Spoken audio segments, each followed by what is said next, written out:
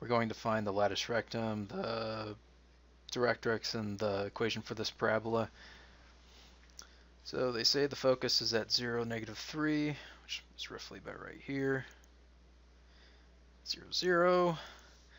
And it's in the form x squared is equal to negative, because it's opening down, 4ay. A is the distance from the vertex to the focus, which is 3. So this equation is equal to x squared is equal to -12y. The directrix is going to be 3 behind the vertex, so it's going to be at y is equal to 3.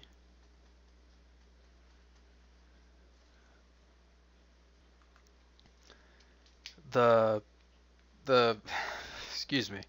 So we have the equation here, and I went ahead and mostly finished off the graph. I just found here's the latus rectum. It's 6, -3, and -6, -3. And just drawing the outline based off of that, you can pretty much get the rest of the curve. So that's pretty much it.